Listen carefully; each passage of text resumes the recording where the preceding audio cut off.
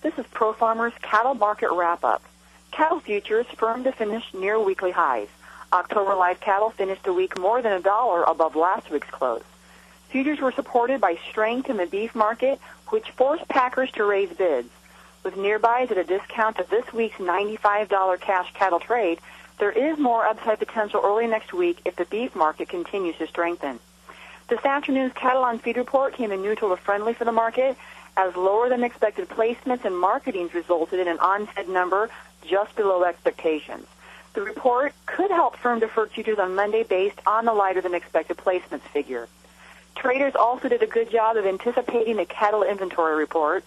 The report showed all categories down around 1 to 2 percentage points from a year ago, with the exception of bulls 500 pounds and over coming equal to a year ago, and milk replacement heifers up 3 percentage points from a year ago.